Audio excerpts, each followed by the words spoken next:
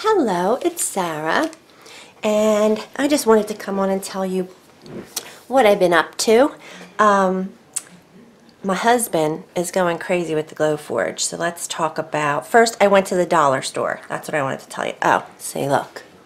It cut me, though, because I went to untwist the thing, and I knew that the sticker wasn't on. It's $1 or something. The plastic got me. It cut my finger. Anywho, I used it for my smoothie, and it was awesome for $1, and it has a sugar skull on it. So anyway, but I also found this sugar skull. They have all their Halloween shapes, lots of them. My dollar store had at least six different shapes to choose from. Little kids designs that then they give you the, we've all seen these before, but I love sugar skull, so I got that. And plus I try not to buy too much stuff, you guys, even if it's $1. I don't like it because I already have so much. Anywho, the stencils. I would recommend, there's 2 stencils in here. 2 pieces for $1. This one says Happy Halloween and has all the images. And on the other side, Trick or Treat and other images. And this I thought would be fantastic if you wanted to make a Halloween, what is it called? Mandala. Okay. Because you could put these little shapes in there and then it gives you a jumping off point, right? And then this is the other set that I used. We actually etched Home Sweet Haunted Home on a glass. Hey Joe, can you bring me the glass? He's making hot dogs. Dang it.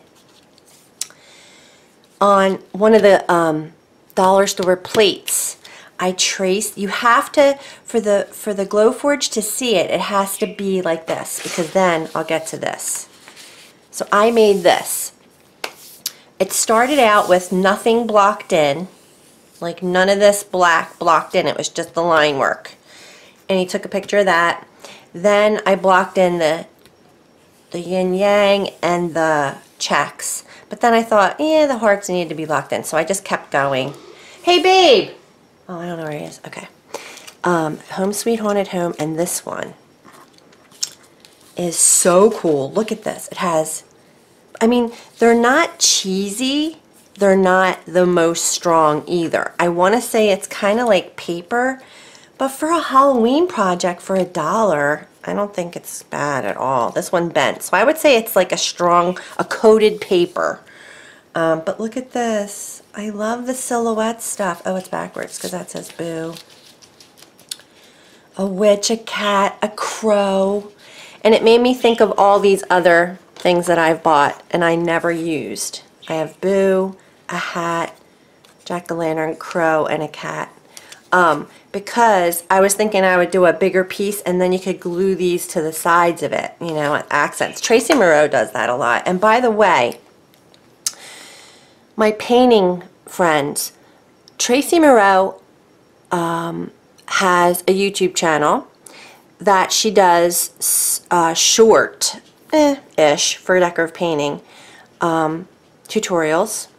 She has her own patterns and website for you to buy them all. So I recommend going.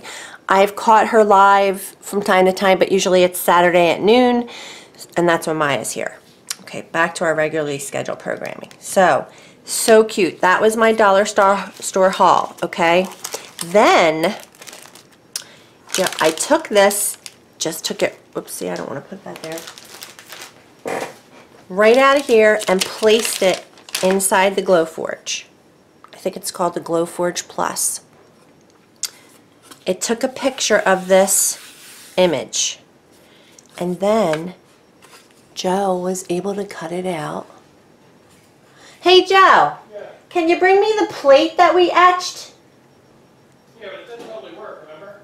Yeah, but I want to see it.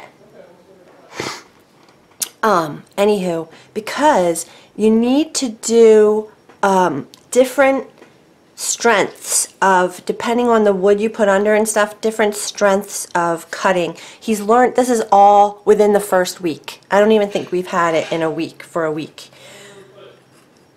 Alright. Either, huh? It's alright. Never mind, it's okay.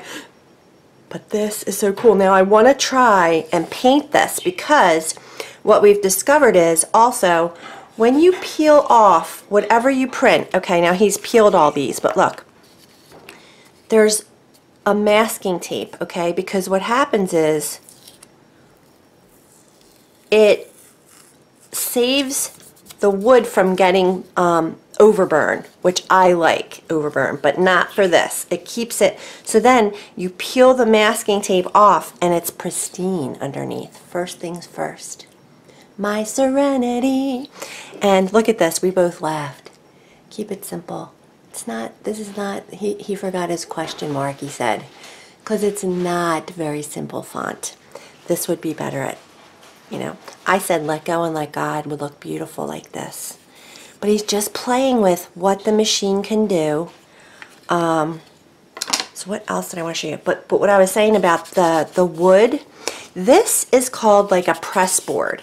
And I think this would take color just fine. This is, they give you the most, they give you a little kit when you buy it of a sample of about like, I think we still have acrylic we haven't used, just like the silhouette. Acrylic, and we haven't tried the walnut. They give you just a sample piece. This is called like, I don't know, I want to call it MDF. It's like a composite wood, and this is, I don't know, I think they call this basswood, and it looks the same because look, here's a wood burning I just did last night. It looks the same. I want to say this is basswood, but it has been treated. So I'm going to try and put some paint on here and see if it takes. But that being said, I still have not decided what it is okay, this is, I know, okay. He said, he comes in, he's like, Sarah, can you just make me a little mandala, what you do? And I get all panicky, like, what do you mean? What do you need? So then I just sat down and I put a few of my main design things that I like, my sun and my moon, my yin yang, you know, and I was really happy with it. And let me show you what he did.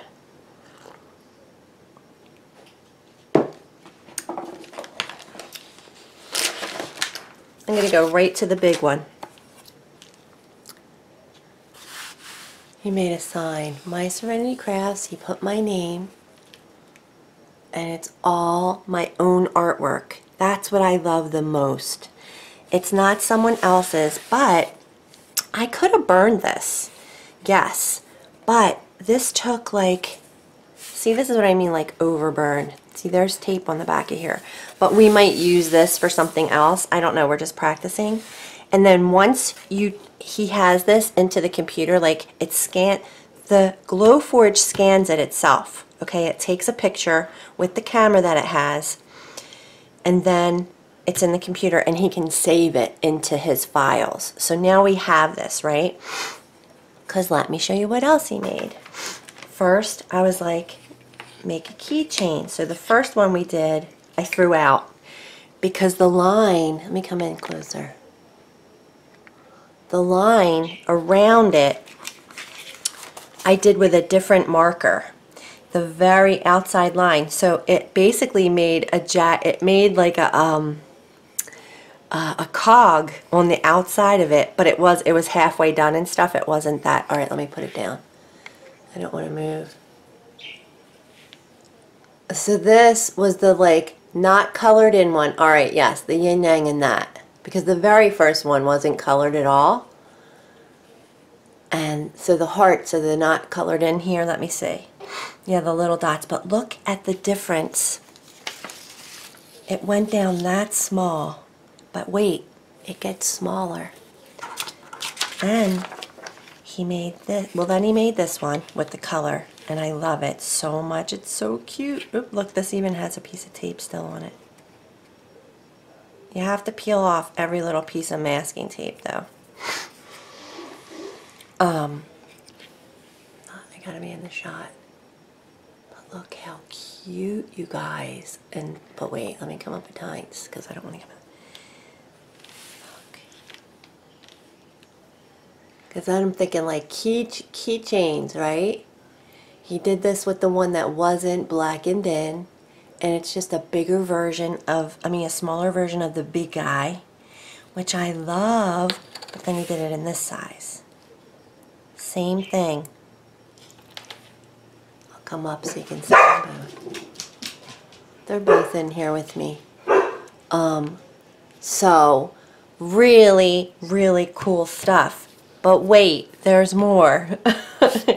I'm not a salesman for this at all. I have no affiliation to, or it's just like having a Cricut and sharing what I make on my Cricut. It's just different. And, you know, I think we're going to do a giveaway where we're going to make a phone stand, this phone stand or something similar. Because one thing they have phone stand templates, you know what I mean? This one I got from Tracy Moreau's vendor. I don't remember the vendor off the top right now, but she has her own vendor. Something wood, I forget. And I love this phone stand so much. I've painted several. I've wood burned them. My phone is here. When Maya put hers on, she has pop sockets in the back. We made her one from the templates that they had, and her pop sockets almost pushed it off because it had smaller feet for the phone to stand on. So it's a consideration. You know, we want to make sure that when if we do create them, that they have, you know, they fit all the phones. But I think we're going to put this on that, and I'm going to do a giveaway. So we'll make a little My Serenity Crafts phone holder. Maybe we'll make like 3 or 4. I don't know. We'll see. And we'll do a giveaway. And that was Joe's idea. I think that's super cool. Finally, what I wanted to share was, remember I painted these 2 Chris Hoy Santas? All I did was trace them onto one of my mandalas, one of my pieces, my raw woods, my blanks. I traced them onto an 8-inch one, I think. And then I went down and I used a bandsaw because we don't I think we might have a scroll saw, but it's not working. And I kind of really tweaked these, but I got myself 2 ornaments that I could use for the class because she's been doing, again, she's the owner and operator of Cupboard Distributing.